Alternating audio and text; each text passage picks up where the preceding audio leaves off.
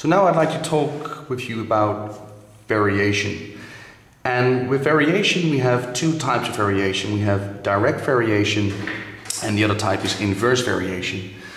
And in this video, I will discuss direct variation, and in the next video, I'll do inverse variation.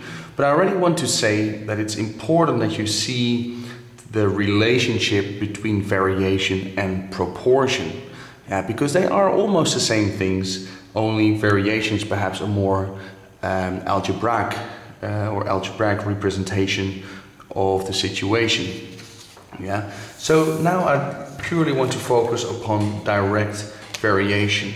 And I'd like to use the example again I've used before of when you are going to the supermarket to buy a football.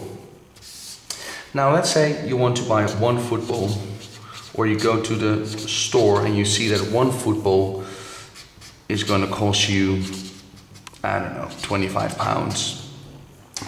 But you decide to buy a few more footballs. So let's say you decide to buy another one. So 2 footballs.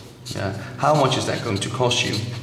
Well, all of you know that it's not going to cost you less than 25. It's actually going to cost you 2 times £25. So it's going to cost you £50. Because you realize that if I buy twice as many footballs, so I multiply that by a factor 2, then the price will also be multiplied by a factor 2.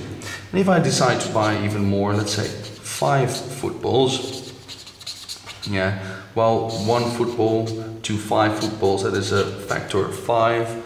So the price will also be increased by a factor of 5. So that's going to be £125. That is direct proportion, and you should be already familiar with that. And if I would construct an equation of this situation, we could say, well, the price you have to pay is going to be £25 times the amount of footballs.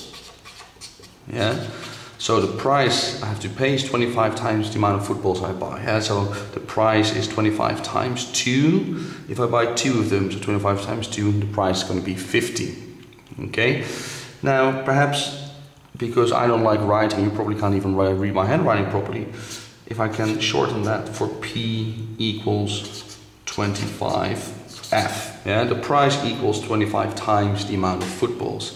And that is the algebraic equation that belongs to this situation. The P equals 25 times F. And if I would sketch that in a graph very quickly, this is just a sketch. If I would have the price here and the amount of footballs here, the origin, 1 football, 2 footballs, 3, 4, 5, £25, £50, £75, £100, 125. These are in pounds. Amount of footballs, let's just put their amount. Then, well, surely if I buy 0 footballs, I'm going to pay £0. Otherwise, do not go to that store if you have to pay anything, if you buy nothing. But if I buy 1, it's 25, 2, it's 50, 3, 75, 4, 100, 5, 125.